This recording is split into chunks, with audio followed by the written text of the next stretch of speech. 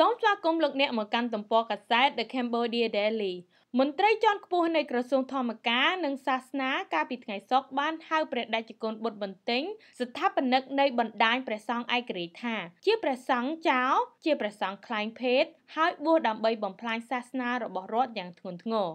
សារព័ត៌មានដែលស្និទ្ធនឹងលោកហ៊ុនសែនបានដកស្រង់សម្ដីអ្នកនាំពាក្យក្រសួងធម្មការលោកសេងសុកមនីចុះផ្សាយថាថ្នាក់ដឹកនាំព្រះសង្ឃនៅកម្ពុជានឹងមានវិធានការតាមធម៌វិន័យមុននឹងបន្តឲ្យក្រសួងធម្មការនិងសាសនា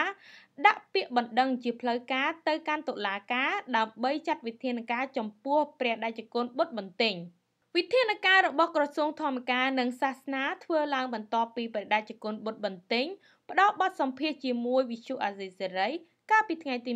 27 ខែកុម្ភៈថាព្រះមហាក្សត្រខ្មែរបានសោយទឹកនោមរបស់ជនជាតិវៀតណាមដោយសារជនជាតិវៀតណាមខុសច្បាប់ជាច្រើនបាននាំគ្នាបន្តបង់ដាក់ទន្លេហើយទាំងស្ដេចទាំងនាយករដ្ឋមន្ត្រីទាំងនាយម៉ឺនកំពុងនាំគ្នាផឹកទឹកទន្លេនោះទាំងអស់គ្នា